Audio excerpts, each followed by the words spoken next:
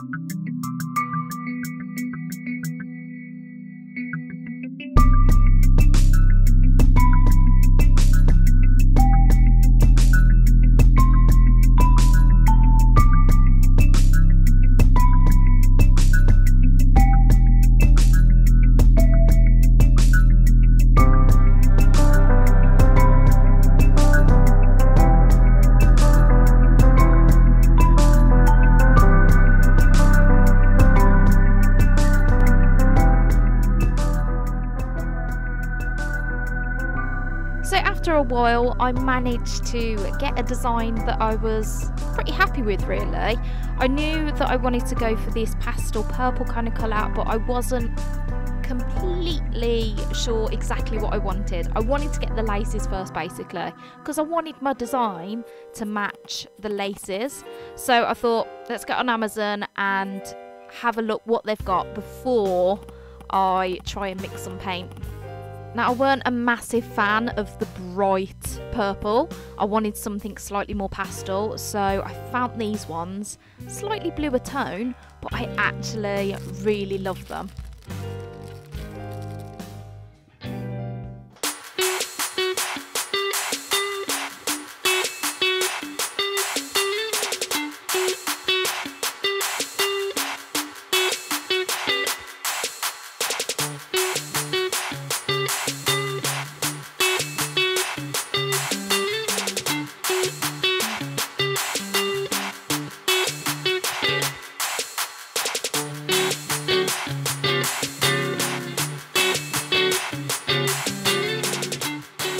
Okay, so the base is down, so now it's time for the design.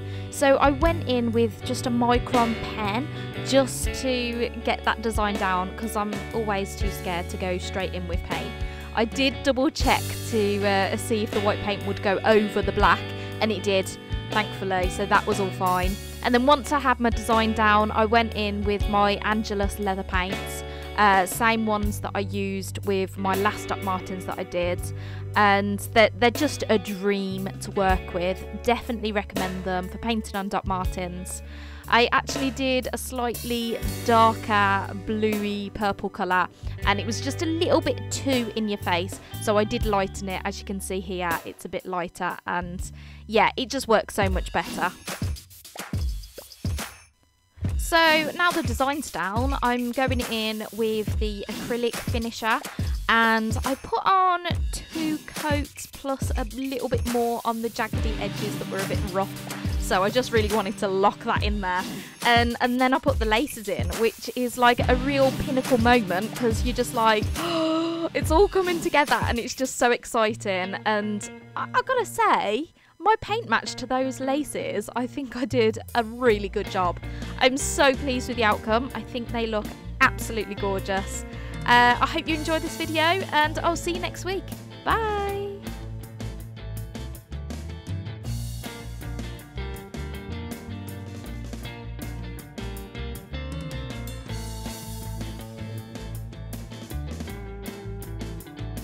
If, like me, you like getting creative, not just art, not just crafts, but even if it's DIY or baking or gardening, whatever you're into that allows you to get creative, then feel free to come and join my Facebook group. It's called Cassie's Creativity Club, and basically we just share our artwork.